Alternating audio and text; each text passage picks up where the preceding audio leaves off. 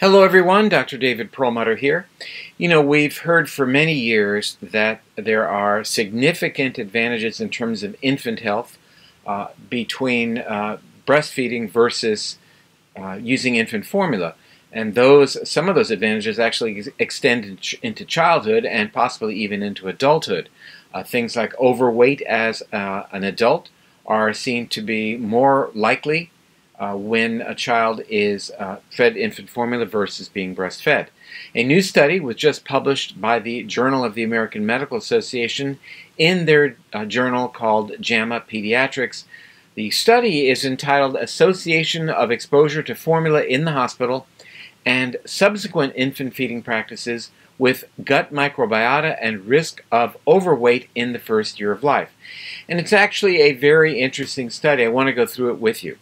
The study actually looked at 1,087 infants, and it basically looked at their gut bacteria in comparing those who were breastfed for the first 3 months of life versus those who received infant formula, and found dramatic differences. In fact, it found differences that are known to be associated with weight gain, with overweight and obesity.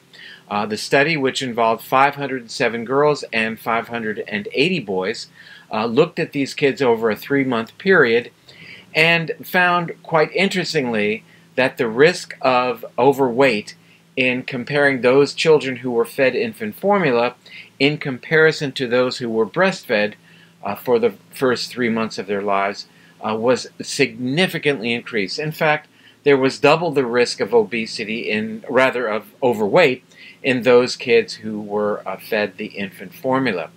Further, the authors were able to determine that the cause or a likely relationship existed between the changes that were observed in the gut microbiota and the increased risk for developing overweight. Let me read to you the conclusion of the authors. Breastfeeding may be protective against overweight, and gut microbiota may contribute to this effect. Formula feeding appears to stimulate changes in microbiota that are associated with overweight, whereas other complementary foods do not. Subtle microbiota differences emerge after brief exposure to formula in the hospital. These results identify important areas for future research and distinguish early infancy as a critical period when transient gut dysbiosis, or changes in the gut bacteria, may lead to increased risk of overweight. It's tough for overweight kids to regain normal body weight. We know that to be true with increasing rates of overweight as well as even overt obesity in very, very young children, certainly in adolescence, paving the way for overweight in adulthood and all of its consequent medical health issues.